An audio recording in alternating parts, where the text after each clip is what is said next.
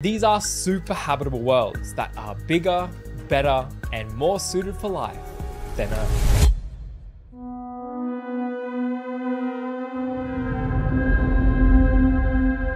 This planet is considered to be the best candidate for a super habitable world. A massive, rocky world twice the size of Earth, orbiting in the habitable zone of its star. This means that the conditions are just right for liquid water to exist on the surface, a key ingredient for life as we know it.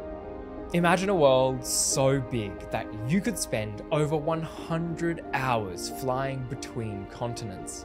There would be so much more land for life to thrive on compared to here on Earth.